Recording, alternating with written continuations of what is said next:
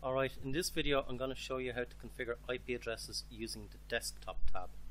Now the desktop tab is only available on the PC, the laptop and the server. There's no desktop tab if you click on the printer. So if you click on the printer, the only way of configuring an IP address is using the config tab, which we saw in a previous video. Alright, so I'm going to select the laptop. Okay. And when we come into the laptop, normally by default it shows the physical view. So along the top we want to click on desktop and then click on the first icon here, the IP configuration.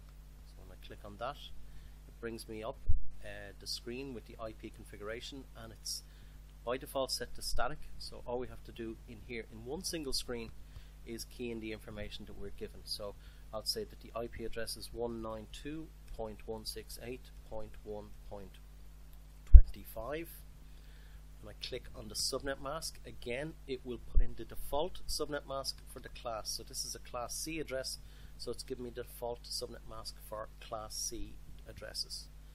Okay, and finally it'll ask for the default gateway.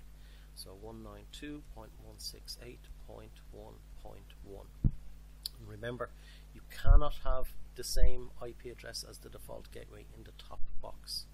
Okay, so I've entered those three pieces of information, and then to save it I just click the X in the corner and I click X again and just hover over the laptop, and I can see that the IP address has been set and that the gateway address has been set.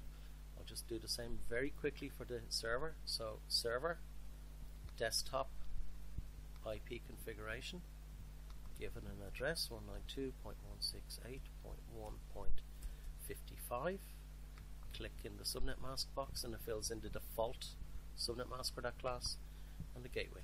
And remember, the gateway on all the devices will be the same because all devices on the same network go out through the same gateway.